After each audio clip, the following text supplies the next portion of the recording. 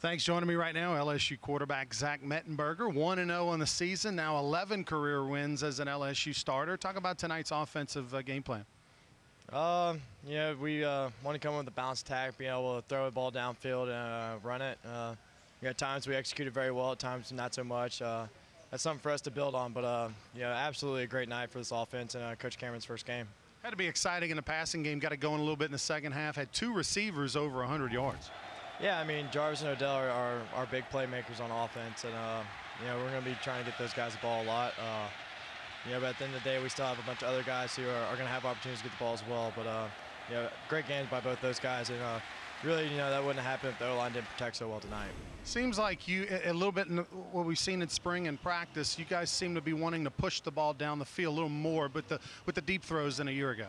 Yeah, I mean, we got the talent to do it. We got Traven out wide, we got Cadron, Odell, Jarvis, Q Leslie. I mean, the list goes on and on of guys who are talented enough to get downfield to catch the ball, and that's something that we're going to keep working on for the rest of the season.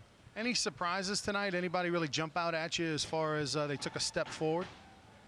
Obviously Terrence McGee, kind of, that's the same Terrence that we see in practice all the time. But for people out in media and fans, first time to really see that guy as a running back play a lot of time, and that was really awesome to see him. Where do you think the biggest improvement can come from this week to next week? What do you need to work on the most as an offensive unit? Pre-snap penalties. We shot ourselves in the foot a lot, and we need to keep working on that.